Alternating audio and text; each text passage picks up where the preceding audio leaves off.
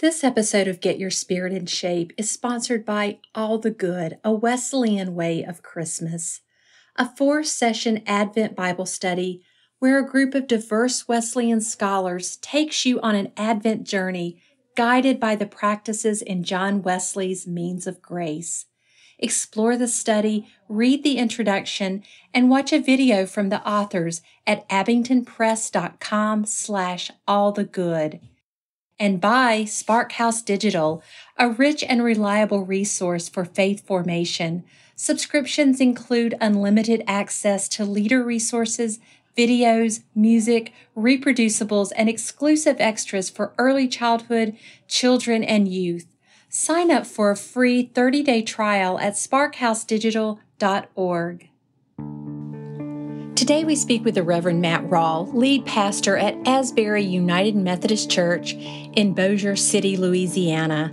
In addition to his role as a pastor, Matt is an author who writes books connecting pop culture with our faith.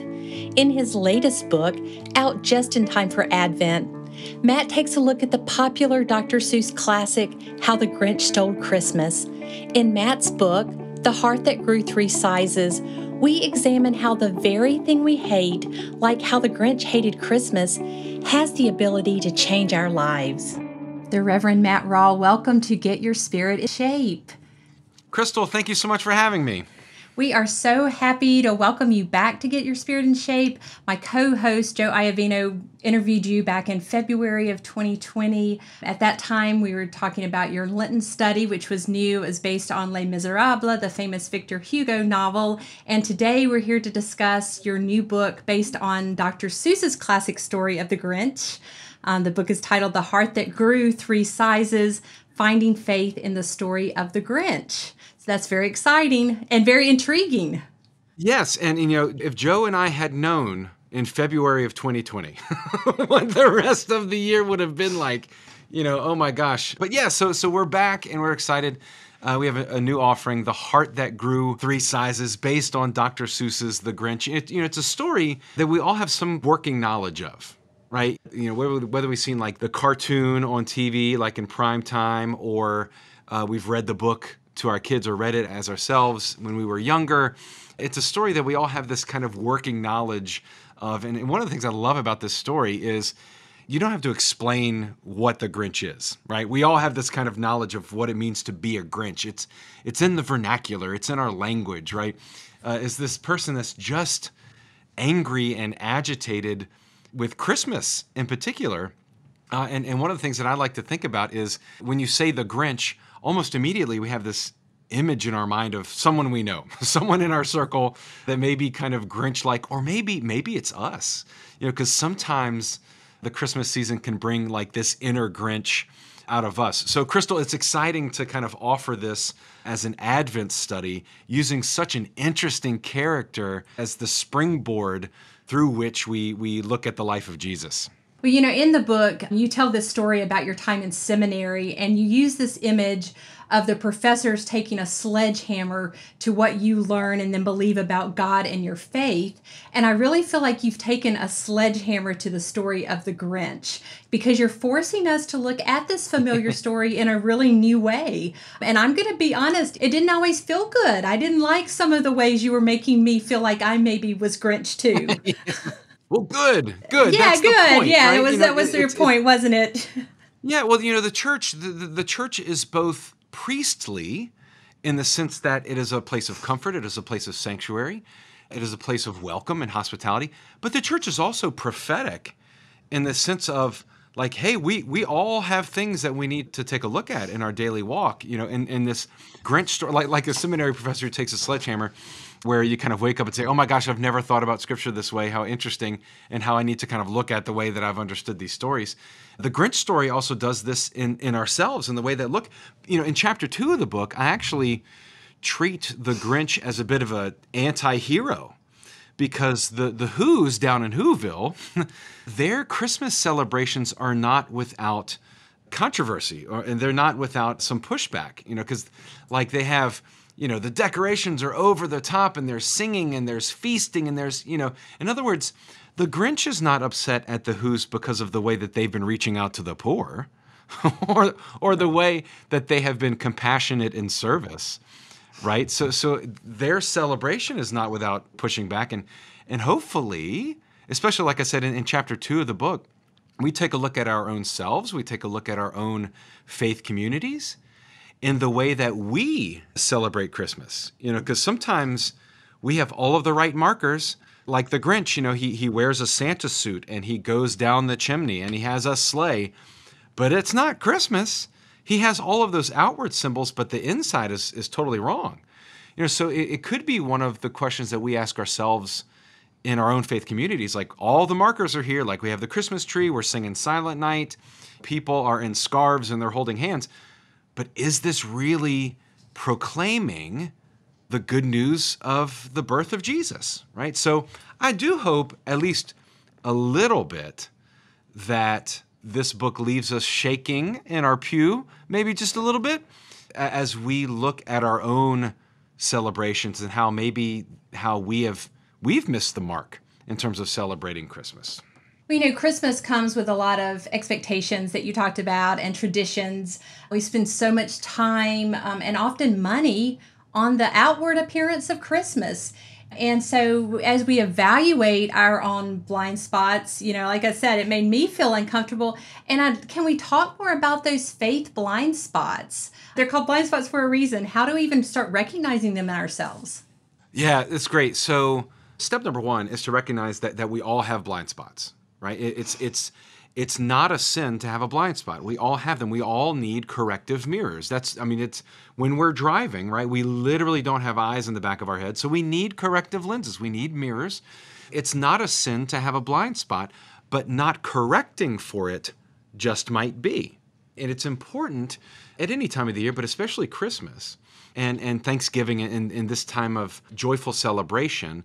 1, to check our blind spots in the sense of who is not at the table right now, who needs to be at the table, who's not at the table, who have we overlooked, right? And then secondly is to check what our celebration and what our worship is actually communicating. So for example, I remember one year, and I think I actually wrote this in a different book, but it makes sense here in the Grinch. A church member who could never bring herself to sing the hymns of Christmas time. She literally just like stood there with her arms crossed. And, I asked her about it and she said she didn't want to talk about it. I'm like, okay. Well, then as we crept closer to Christmas, she still has her arms crossed and is not singing. And finally, I said, I'm here whenever you want to talk about it. Well, she eventually came to me and said, my dad died on Christmas Day. So, every time you talk about the joy of the season, right, and the peace, and when we're lighting the candles, the candle of love, and we're talking about the joy of, like, those things really sting for her. So she was a bit of a Grinch, but not of her own making. One of our blind spots is to recognize that for some it is a really difficult time of year. And it is a sorrowful time of year, which is why every year we have, some folks call it Blue Christmas. We call it a Christmas healing service, where it's always the last week before Christmas, and it's an opportunity to be honest, especially for those where it's not a joyful time for them. Because in large part, especially with the Grinch, one of the reasons why I wrote the book is because it felt like the Grinch stole Christmas last year. Because we had masks and we were physical distancing and we didn't have some of the same markers that we had last year. And what does it look like to have a Christmas Eve service when you're wearing a mask and you have to keep it? So I felt in large part that the Grinch really did steal Christmas last year in a lot of ways. And it was important to recognize that, to name it, to claim it, but then to also be able to recognize the beauty on the other end of that, which ultimately is where the Grinch story points us. Because at the end of the story, spoilers, but the story was written in the 50s. So at the end of the story, the Grinch is at the table and he's carving the roast beef and he has a place at the table. And that's a really beautiful thing. But in order to get there, we have to recognize that for some, it is a difficult time of year, and that's okay. For many, it is not their fault. Their Grinch, their rough, Grinchy exterior is something that has been done to them, and it can be very healing to acknowledge that. Like, you don't have to be happy. No one's asking you to be joyous during this time of year. So let's name it, let's claim it, and let's be honest of our own blind spots as we gather around the Christmas tree. You know, there's, of course, this book is centered on the story of the Grinch, but the reader's also going to find Herod, John the Baptist, Noah is in there. I think Jonah gets a mention. And then you've got these Advent themes of peace, hope, love, and joy. There's a lot. And I really love how it was kind of unexpected. There were some unexpected stories and themes that all kind of pointed back to this reconciliation and the incarnation of Jesus as a Christmas story. That seems like a lot of things kind of coming together into one place. How did that process work for you when you were writing the book? And here you're starting with this origin of the Grinch, but you know, a lot of pieces of stories that had nothing to do with the Grinch and were Bible stories kind of came and converged with this.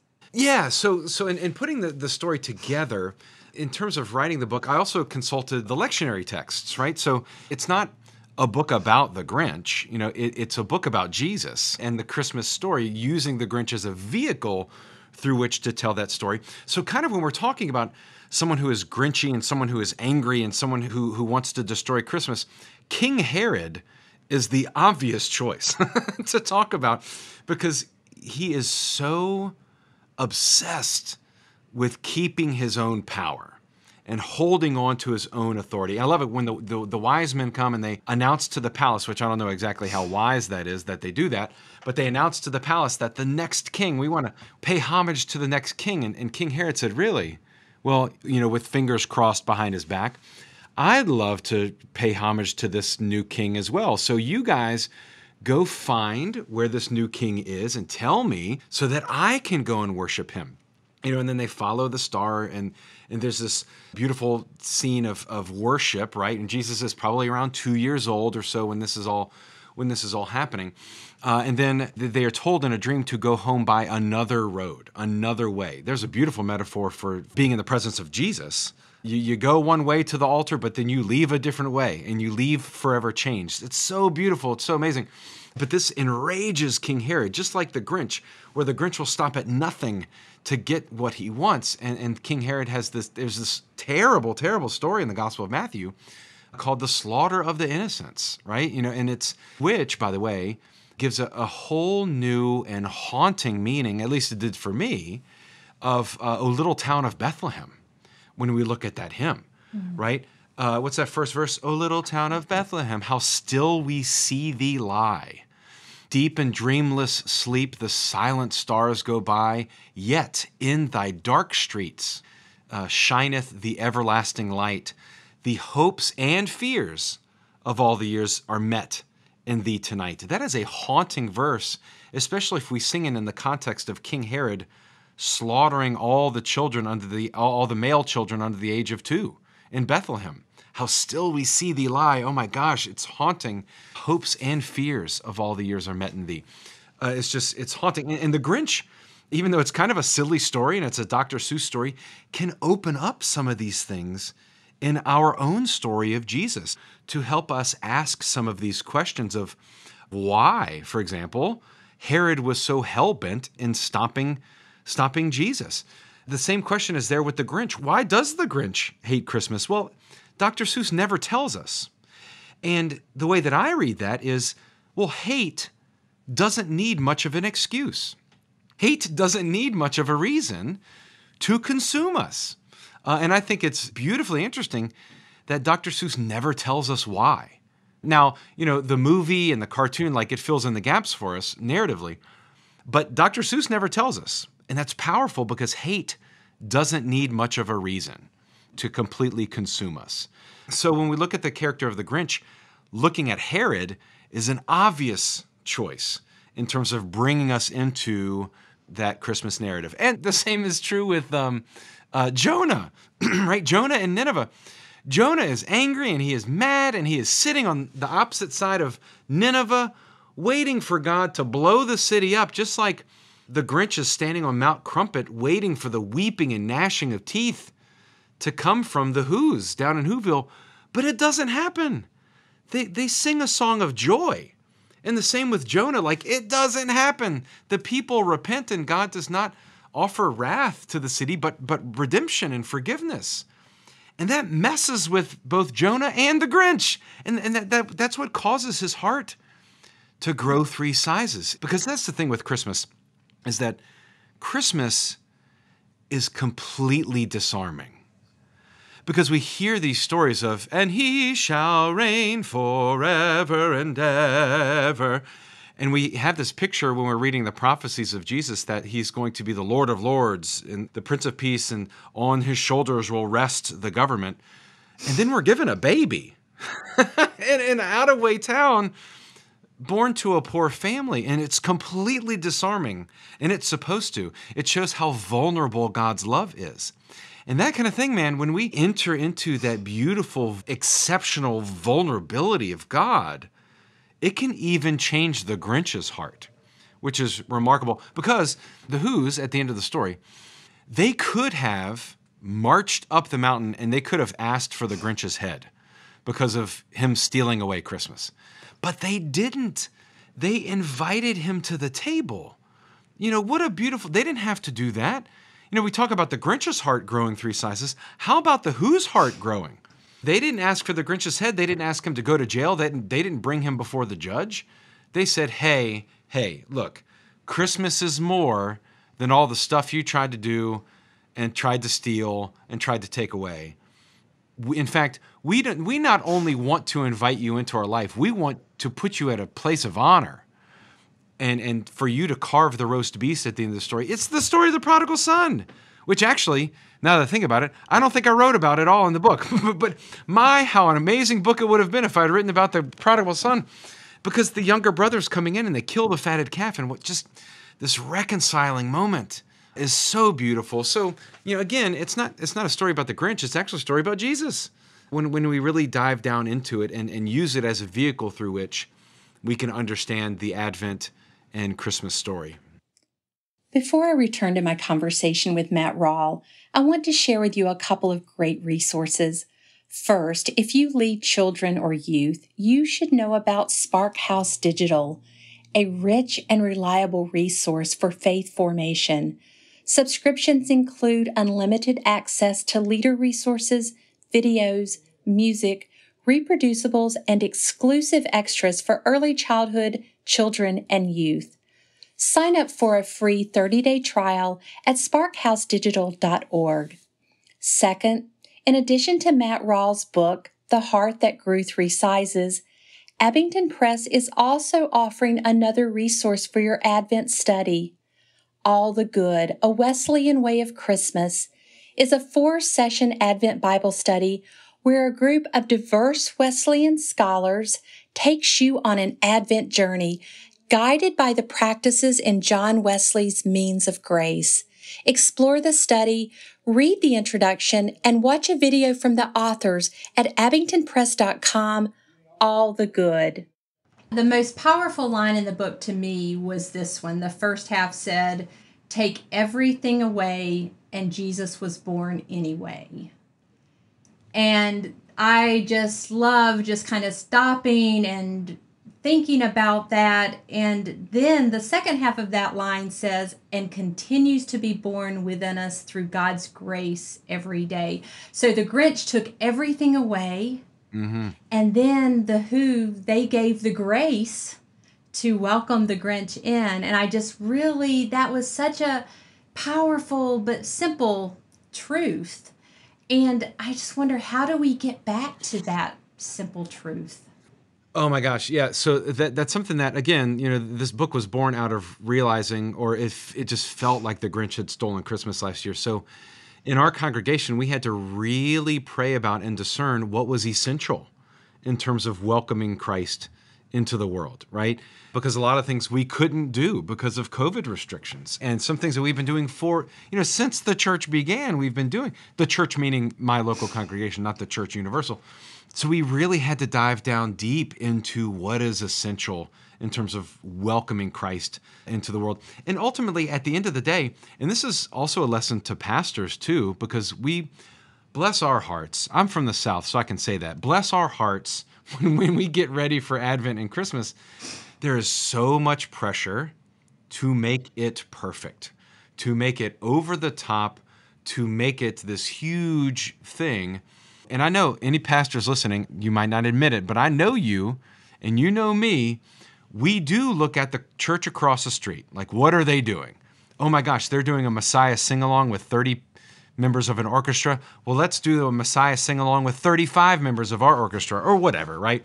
We have these contests between the two, between these congregations of let's make Christmas bigger and better, because we have a lot of guests and we certainly want the guests to be attracted to the church and all of these things. However, we need to recognize that none of these things will make Jesus be born quicker or more efficiently. Our salvation is found in none of these things. And we tend to spend a lot of money and polish the brass and do all these things, and sometimes forget of the reckless vulnerability of the birth of Christ. And what I've talked to pastors over this last year, especially with wrestling with COVID and these kind of things, you might not have the flashiest podcast, you might not have this fantastic digital experience for people at home. Be authentically you. Like, God has called your congregation to be where they are, when they are, with the people that are there. Be authentic to who you are, and it will be okay. So Jesus will, I promise you, Jesus will be born anyway. Even if you are tripping through a liturgy, even if your Wi-Fi all of a sudden stops working in the middle of worship, even if you have to improvise at the 11th hour, look, God will gift us Christ's presence anyway, and that is okay. It is all going to be okay. That's also a lesson in the Grinch, that maybe, just maybe, Christmas is more than the packages and the bows and the decorations and all of these things. And I'm not saying that these things are bad. I mean, you should see my Christmas tree in my house. It looks like a supernova of nostalgia. Like every ornament that we've ever had in the last 17 years of my marriage with my blushing bride, Christy, all of those ornaments are on there. It looks like a supernova happens in our living room. It's not that these things are bad. It's not that these things are somehow blasphemous or eternal, but they're not essential. And sometimes we need to remember that grace, much like the gifting of Jesus, is going to happen anyway, whether or not we fumble, stumble, bumble through this year's Christmas Eve service. And Matt, on that same line, you talk about in the book how Christmas may not look like Christmas, may not look like what we think Christmas looks like based on our own experiences and traditions. Can you touch on that for just a minute? Yeah, absolutely. Because there's some things that look like Christmas but aren't. I talk about the crawfish they caught in Araby, which is the 12 days of Christmas that I heard growing up in New Orleans. On the first day of Christmas, my true love gave to me a crawfish they caught in Araby. That's not Christmas. It kind of sounds like Christmas. And I joke about, it can't be a Christmas song unless you have sleigh bells, in the background. But then there are some things that don't look like Christmas, but absolutely are about Christmas. Like, for example, the Holy Family's flight into Egypt. And recognizing that immigration and how we understand immigration is part of the Christmas story and is part of the Christmas narrative, though it doesn't really feel like Christmas. Like, for example, we also get wrapped up in cold weather stuff. Like, I'm dreaming of a white, right? The whole southern half of the planet has a warm Christmas. So let's not get wrapped up in let it snow, let it snow, let it snow. But there are some things that don't look like Christmas, but are absolutely part of the Christmas story. And sometimes those things surprise us. And that's kind of the point, is we wait with anticipation, we wait with expectation of something to happen, and we expect it to come with a sleigh and a red pointy hat and a bowl full of jelly, a belly like a bowl full of jelly. And we sometimes forget that it is looking into the eyes of the other. It is the incarnation. It's recognizing that God has hands and feet. Jesus is dependent on a mother and a father and a community. It doesn't feel like Christmas to think about dependence, but it certainly is part of that Christmas story. I am fascinated, Crystal, that God chose to have Jesus be raised by regular parents. Like, you would think that God would have chosen, like, I don't know, a child psychologist and a really wealthy businessman to have been Jesus's parents. Like, that would have been a really great combination. But as far as we know, like, Joseph was an artisan, we suppose, right? And we don't really have a background on Mary, of like Mary's mothering skills, right? We just don't.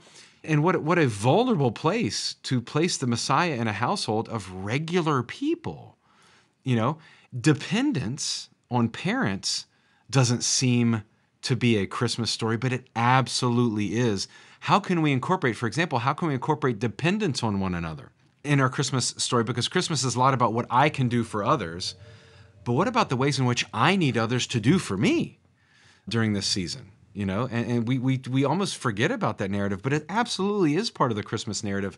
Long and short is be expected to be surprised during the season. Like, open your eyes to the way that God is surprising you and being found in the unexpected, right? It doesn't have to have sleigh bells in it. It doesn't have to be cold weather. It doesn't have to have a red nose to be part of that Christmas story. So open our eyes to the other ways in which God is trying to speak and communicate with us. Yeah, there's so many, just so much to think about to really enrich our own Christmas experiences. I just love that. Yeah, it's a book for everyone. That's part of the so I my last book was The Grace of Les Miserables, which is kind of heavy, and it's a Lenten study, and it's not necessarily for the kids. But this is for everyone, right? The Grinch story, it's a universal story. We all have a working knowledge of it. I hope people sit down with their family. And what I mean by family is whoever's near them, their next door neighbor, maybe it's their kids, maybe it's an older adult. Everyone can sit around this book and this story and learn something about Jesus. So one thing I would like to just lift up is that it's for everyone. It's not just for churchy folk, because that's one of the beautiful things about Dr. Seuss's story is that it's not overtly, doesn't mention Jesus. It doesn't have any hymns in it. There's no quote unquote religious symbolism, but all of those are vehicles through which we can learn about Jesus. So even if you have a friend who isn't familiar with church and they might, celebrate Christmas, but this might be a really great way to incorporate them in the life of your faith community. So the one thing I'd want for people to take away is that no one is too Grinchy not to have a heart that grows, right? That's what I want people to hold on to. Yeah, absolutely. Well, before we go, there's this one question that we ask every guest on Get Your Spirit in Shape. Matt, how do you keep your spirit in shape? Yes, so I still keep the same practice that I had last time when Joe was asking me about my morning prayer.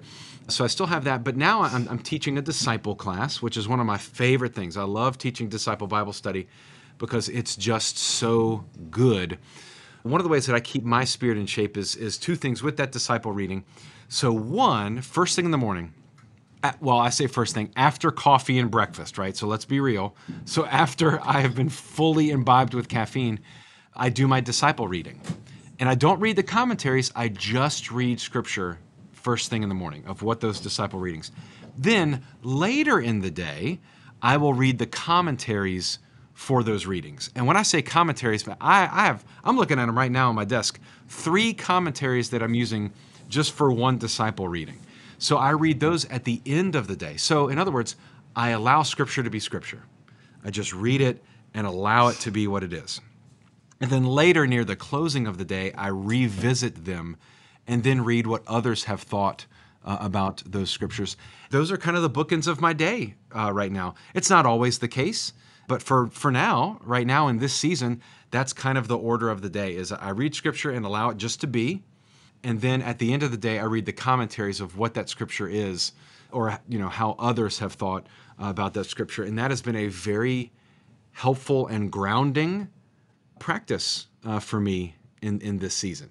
And that certainly has helped me, the next project that's coming up, it's called the I Am Project, and it's based on Jesus's I Am statements. It's coming out next year, but that's going to be an exciting, beautiful expression of the Gospel of John and kind of the layers that are in that fantastic story. And reading all of those commentaries about Scripture has really helped me understand how much is going on in the Gospel of John. So reading Scripture and allowing it to be, and then later in the day, at the end of the day, reading the commentaries to kind of close out those readings has been a really important practice for me. I can see where it is a really meaningful and gives you, and spreading it out over the day gives you a time to probably think about it throughout the day too. I really enjoyed hearing about that and hearing about your upcoming book. Exactly. Or I guess Yes. it'd be maybe a 2022. So we'll have to definitely get you back in here and talk about that a little closer to that publication. So Matt, thank you so much for being a guest on Get Your Spirit in Shape. Thank you for your ministry. Thank you for writing this book that just really can give all of us an opportunity to look at ourselves and how we can make Christmas more meaningful when that season comes, which is just right around the corner. So I hope you have a great afternoon, and thank you again. Thank you, absolutely. Thank you so much. That was the Reverend Matt Rawle, author of The Heart That Grew 3 Sizes. To learn more about Matt and his ministry and books, go to umc.org/podcast and look for this episode. In addition to the helpful links and a transcript of our conversation, you'll find a link to my email address so you can talk with me about Get Your Spirit in Shape. Thank you for joining us for this episode, and I look forward to when we are together next time. I'm Crystal Cavanis.